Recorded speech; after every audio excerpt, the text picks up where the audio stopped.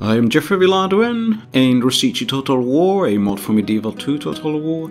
As Hungary had become more aggressive and was about to win the campaign following their conquests in Poland, we are about to go to war with them.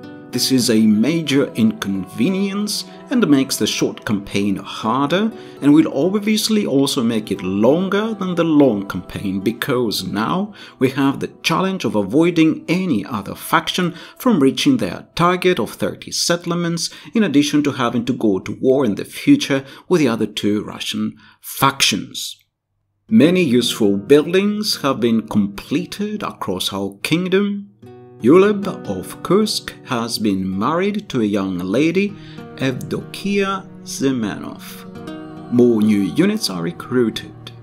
Here is Uleb of Kursk, who has just married as soon as he came of age.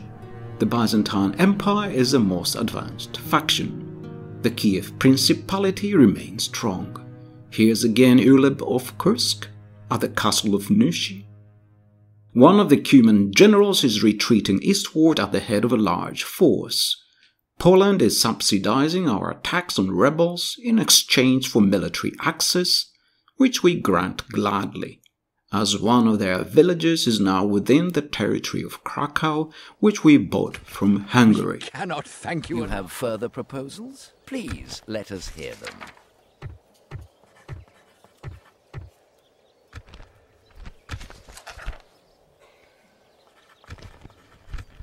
Oh, it is good of you to ask us. Poland is willing to subsidize an attack on Hungary if we attack Novgorod. We will pass this offer for now. So, the time has come to attack Hungary and to prevent their expansion into Poland.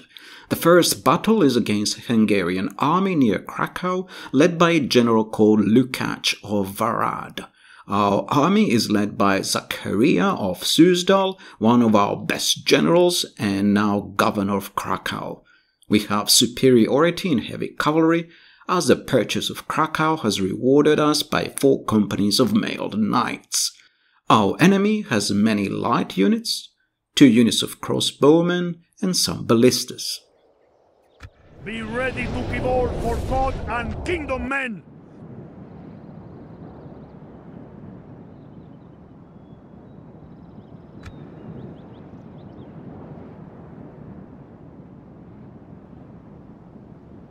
We waited and waited for the rain to stop. These are the mailed knights of Krakow.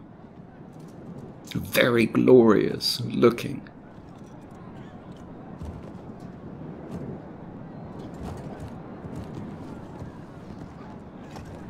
Units, await my orders! We deployed in the low ground and the Hungarians attacked. As soon as their infantry was engaged, our cavalry outflanked them and attacked them in the rear, breaking the entire Hungarian infantry line. Very soon, only the Hungarian general, Lukács of Varad, was left fighting with his bodyguard.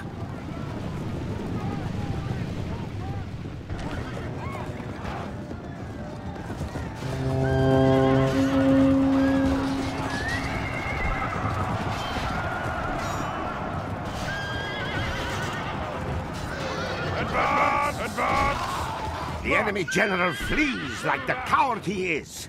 Press onward and break the spirit of his army.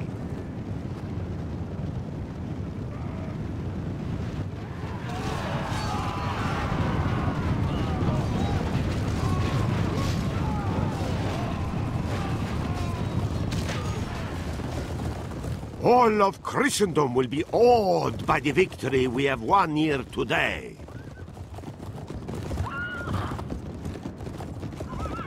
Our general defeated the Hungarians, losing only 163 men.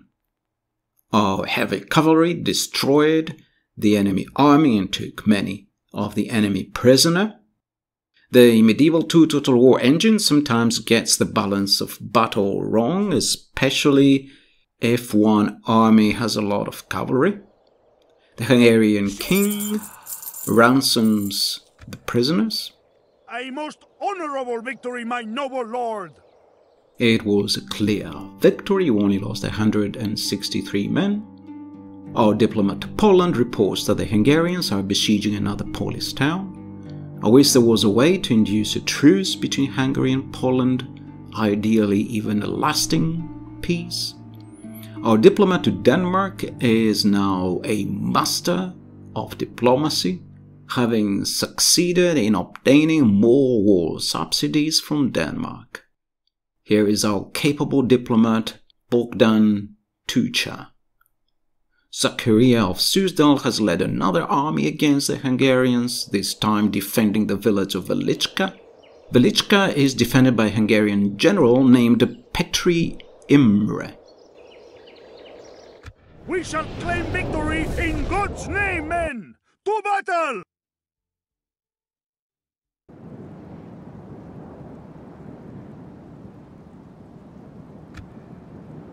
We waited all day, and waited, and waited, and the damned rain only became worse. Units, await my orders!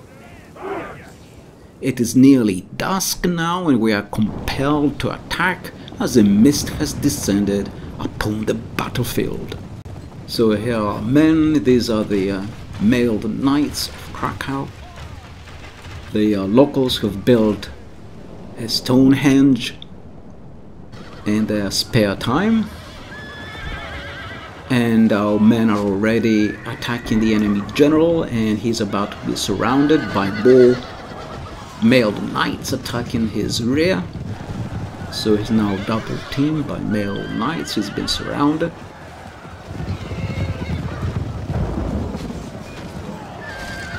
And there's even some infantry now approaching from behind, so he has been completely cut off from the rest of his army, and his fate looks sealed.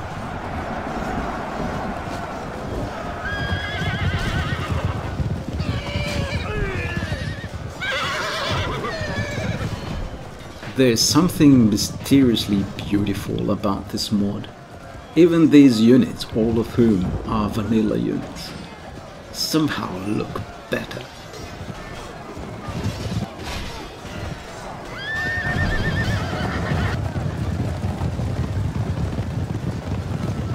So we've got some spearmen in the mix, some senior militia, we've got some junior militia. The enemy general flees like the coward he is. Press onward and break. Glorious heaven above! Our men have captured the enemy general. Guard him well, give the dog some wine, and be sure he can see us defeat the rest of his army. The enemy general has been taken prisoner.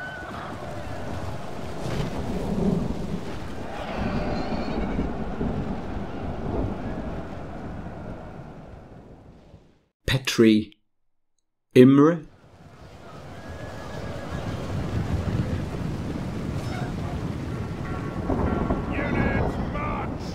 And the rest of the army is gathered in the village square. We are attacking from all sides. Here some enemy cavalry has been pushed back. Our 3 archers are pummeling the village square with arrows. Our men push forward as the enemy tries to counterattack and silence our archers. There are some crowed axemen here fighting for the Hungarians. And here's a giant melee here. The junior militia have pushed forward, and the Hungarians have counterattacked with some light cavalry and some militia of their own. We also have some woodmen here.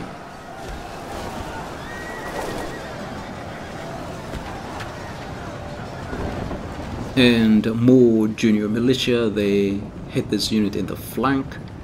It's a spear unit. You can compare here the vanilla militia spearmen with the Rusichi junior militia. which unit looks better. I wish they hire this guy who did these Rusichi models to work for Creative Assembly. He's a genius. His models are amazing.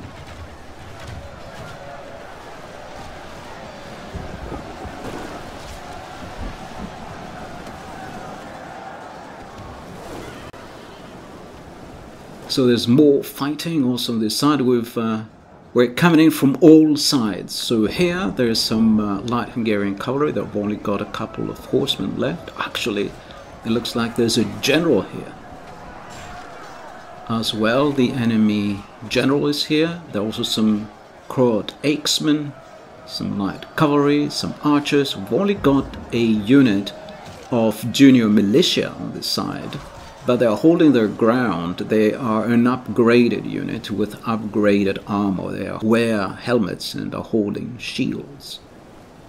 They're doing okay. And here we have some non-upgraded militia. You can see these ones don't have shields, don't have helmets. They just wear their country clothes and they're holding a small axe. That's it. Initially, all Russian units were like this. Some axemen, some of them had long axes, some of them had short axes, and that was it. That was all the units at the beginning, sort of the first 50 game turns. Anyway, so now I've got also some free archers here, one of the better units. We've got some militia, junior militia with axes as well, and they're doing okay against the Hungarians. The free archers are free fighters rather. They are firing fire arrows. The Hungarian spearmen do the best they can to hold back our men.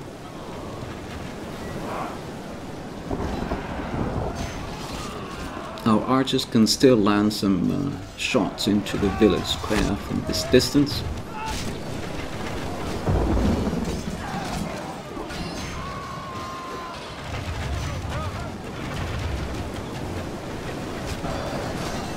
More junior militia on the side. They are fighting the enemy general, I do believe, on this side. Or maybe not. The enemy has been attacked in the rear with some mailed knights, and so they suddenly start to retreat. They went into a rout in panic as soon as they saw our mailed knights behind them.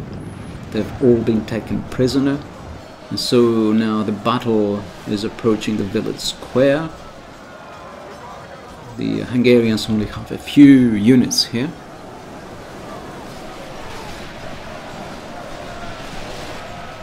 They are holding that side on the left where their general is, but they're losing ground on all other sides.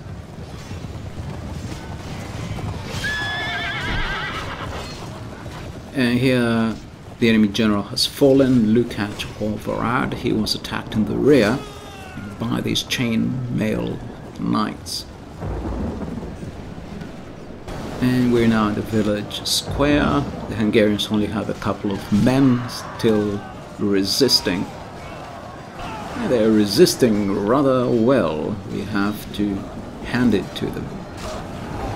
It is unwise to praise the day before sunset, but our men are winning the battle and forging a worthy victory. This is a clear victory that goes to only men of great virtue and valor. So, a victory. We have won the battle and taken the Polish village of Lichka back from the Hungarians.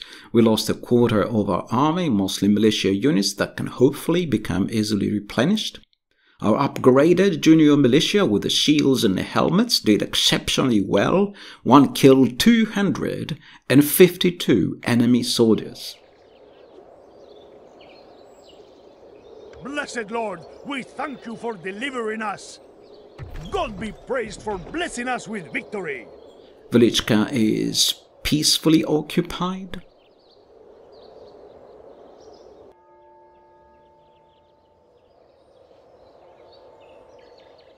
The Hungarians are still besieging this Polish town. Winter has arrived.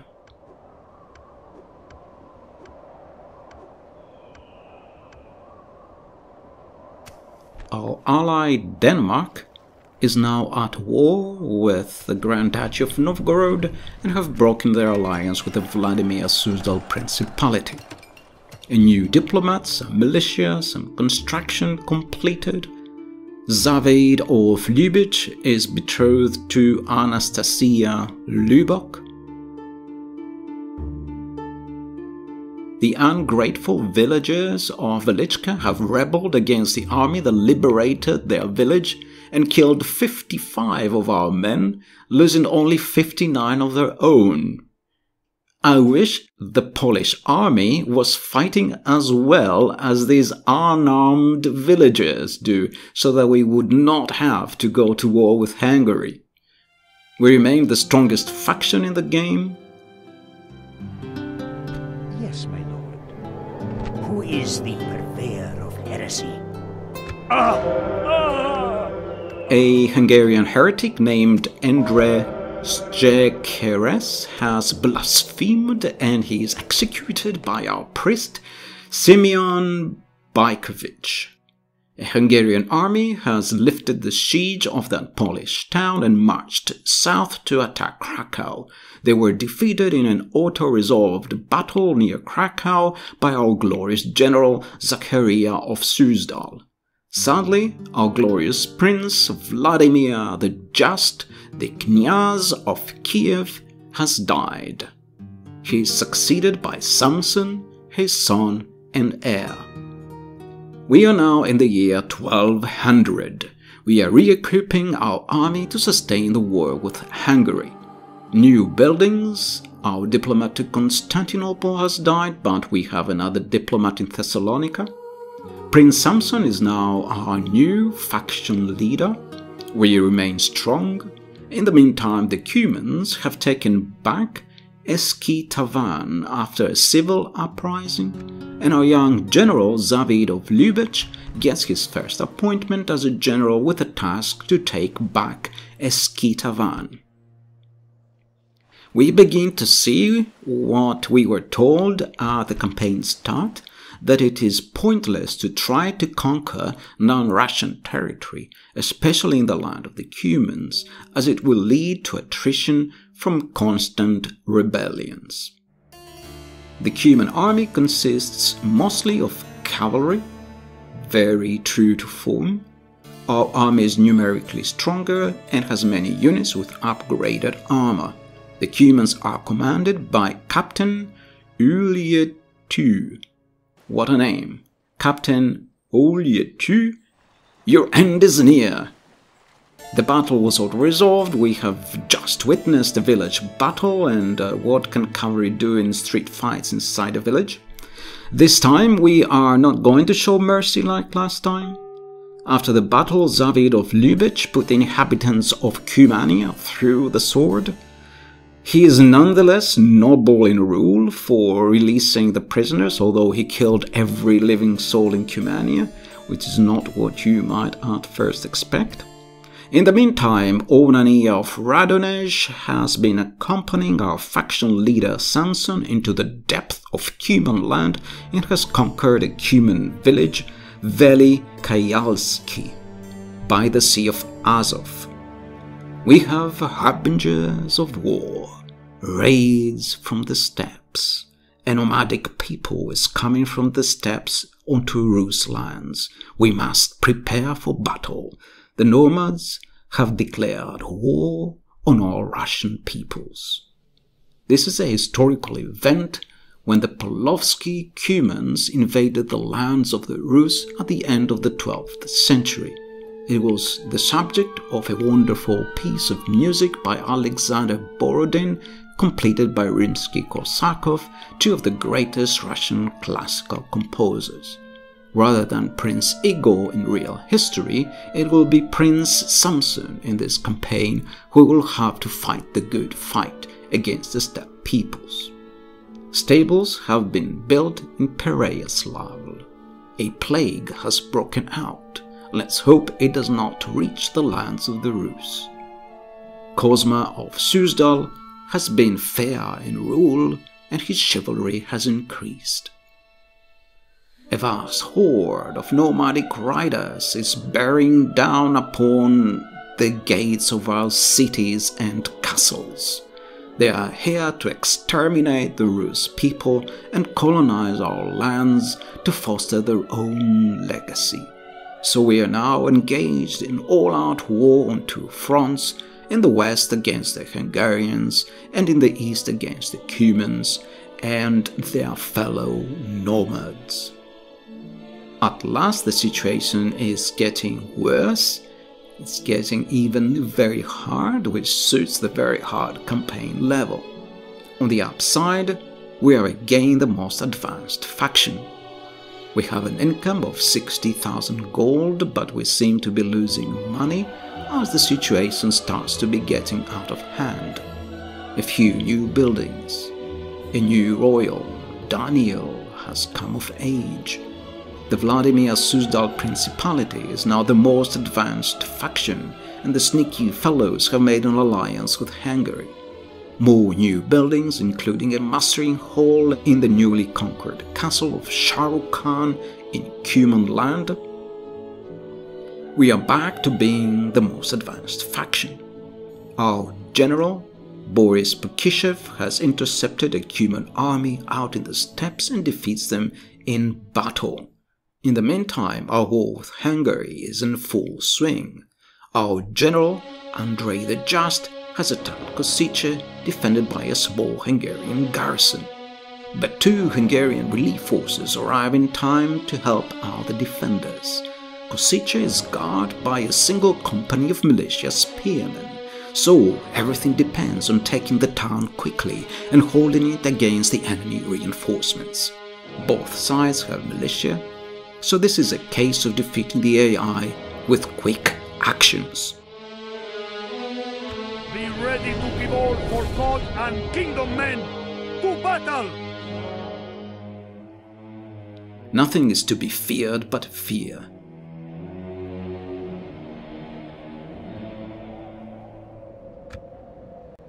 It seems we must attack in a snowstorm or not attack at all. The sun is setting. Night is about to fall. The snow will only delay the enemy reinforcements, so to battle! Saints above! Are they men or idiots led by rabbits? I mean to find out. So, to arms, men! Our junior militia have been armed with shields and helmets and look more like proper soldiers. The Druzina bodyguard look, of course, amazing. Units, await my orders! Orders! And all cries. Night is falling. We must not waste time.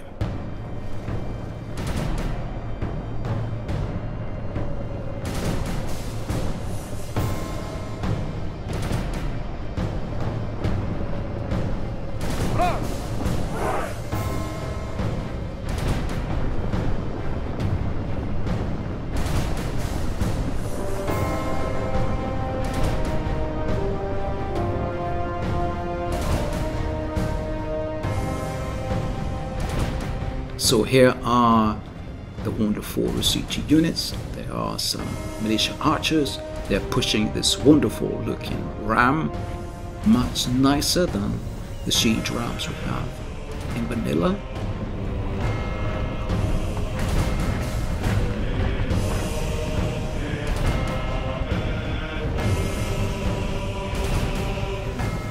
And here is Andrei the Just, our general,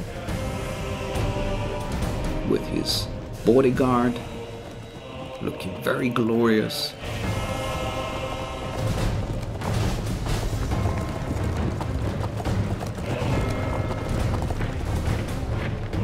The sun is setting.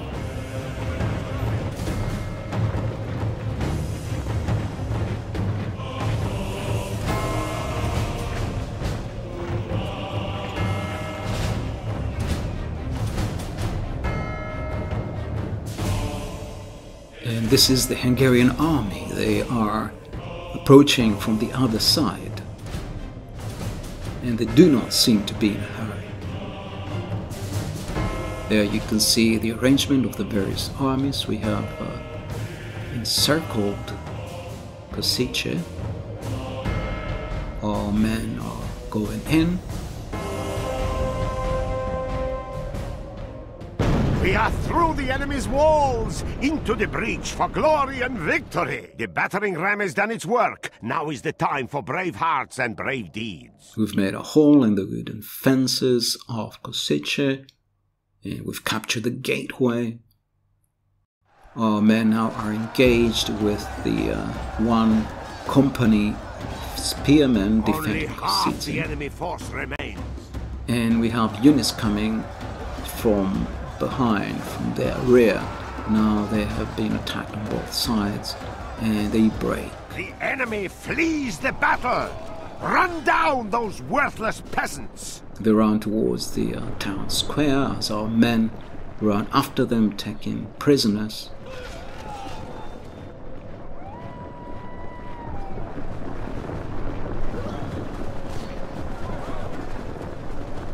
Our men have slain the enemy general.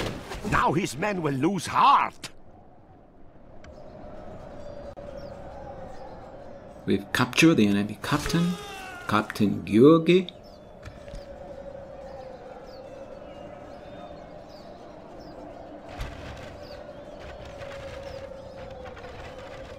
And the Hungarians still have a couple of men resisting. They've all been killed now. And our men are now moving forward to defend the main gate from the oncoming Hungarian armies. So they left one militia unit here, and the rest of our force is hurrying up to take positions near the wooden walls.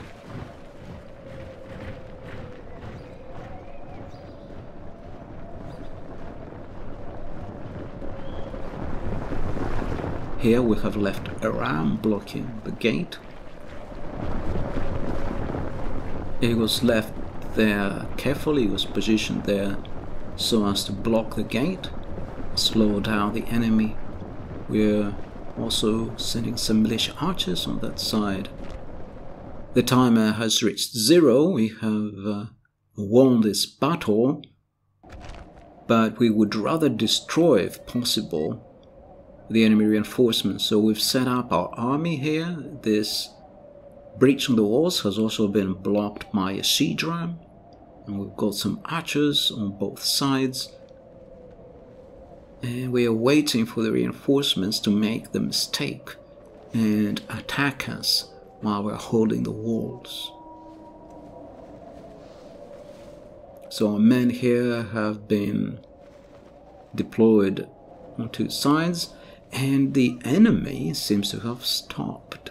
They have decided they've lost the battle, and they're not committing themselves.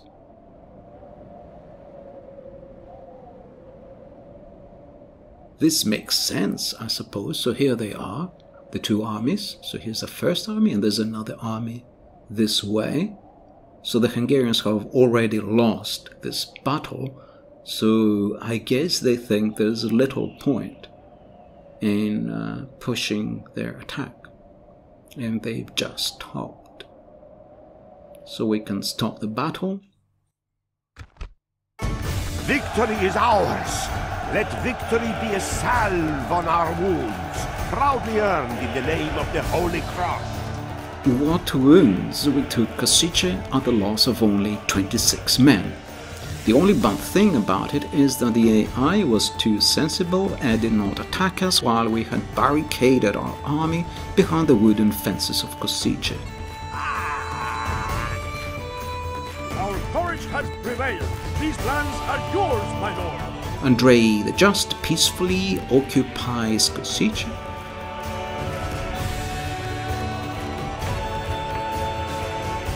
He orders a reconstruction of the wooden walls.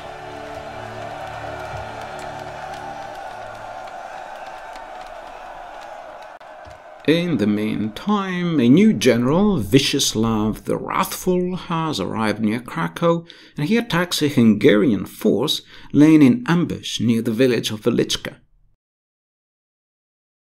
The ambushers were surprised. So it is snowing again. Mountains are used to snow, and so are our brave soldiers. Await my orders. To battle and glory. So here's that wonderful army of Vyacheslav the Wrathful. Here are some of those Krakow mailed knights. Some free fighters here, archers, backed up by cavalry. They're wearing Byzantine-style lamella armor or breastplates.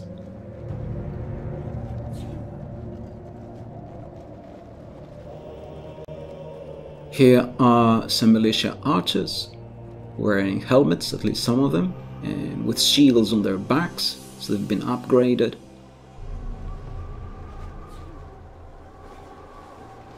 Here are also some junior militia armed with shields and helmets, also upgraded. Some more free fighters wearing lamella armor of the Byzantine type. Some of them are wearing chainmail, and they also have small breastplates. Here's our general, Vyacheslav the Wrathful, with his Druzina bodyguard.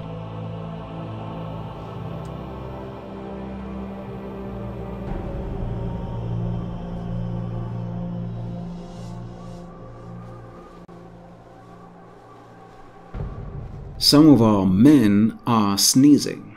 Some are blowing their noses or clearing their throats. What do you expect with so much snow?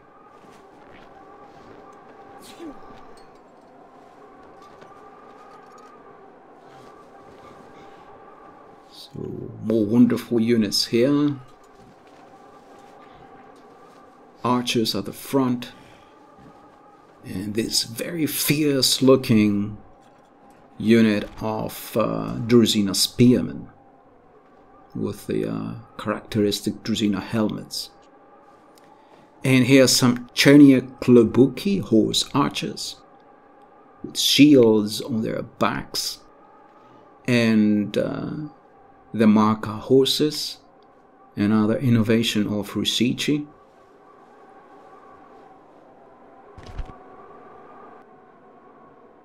Again, the wonderful Marka horses. Here's another unit of archers.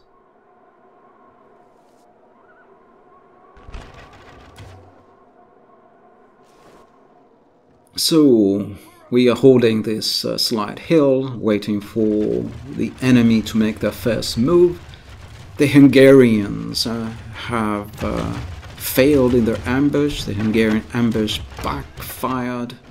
And so the Hungarians have sent off some light cavalry in our direction, but they are being murdered by archer fire. And they beat a quick retreat.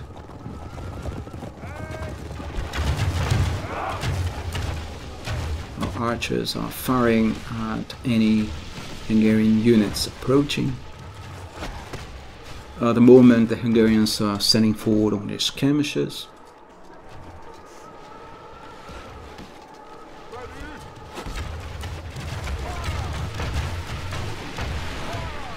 Some archers here are scrambling to get a better position. Some enemy infantry attempted to attack our archers, and they've been intercepted by our mailed knights as the archers retreat out of danger. And here our senior militia spearmen have attacked the Hungarian army. The battle is in our favor. If we remain true and wholehearted, victory will be ours. And a large body of the Hungarian army has been routed. There were just peasants here, armed with agricultural implements. And more peasants here have been routed. What a silly army to lay in ambush. And so they are all on the run. Here are our mailed knights. They attack the routed peasantry and taken prisoner. Here's some Croatian axemen. They've also been routed. The entire Hungarian force is now in disarray. Only the enemy general is still the enemy are fighting. Blooded. They have lost half their men. The enemy general has no honor. He flees the field of battle and abandons his men. The general now joins the fray. The enemy flees the battle! Run down those worthless peasants!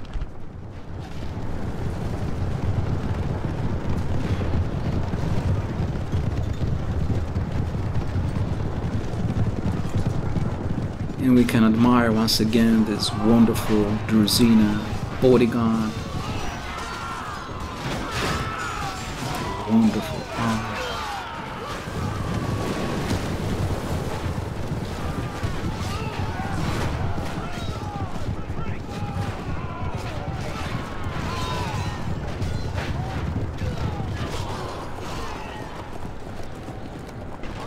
And our glorious army.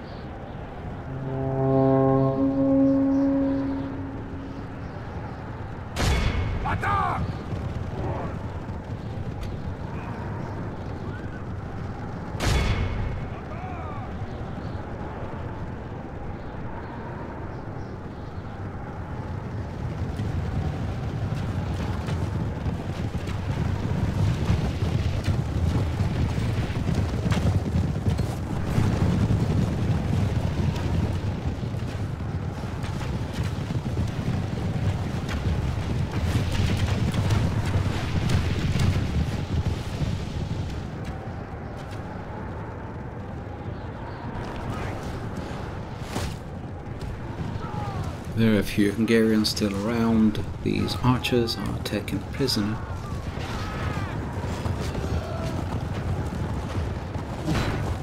This is a clear victory that goes to only men of great virtue and valor.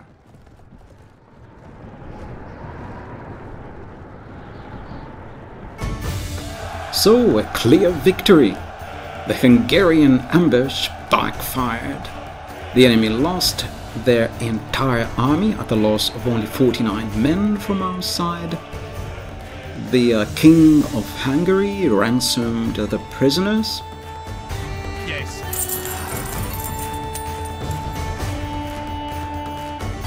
God has granted his faithful this victory.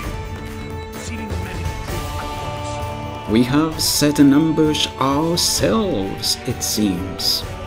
Thank you for watching.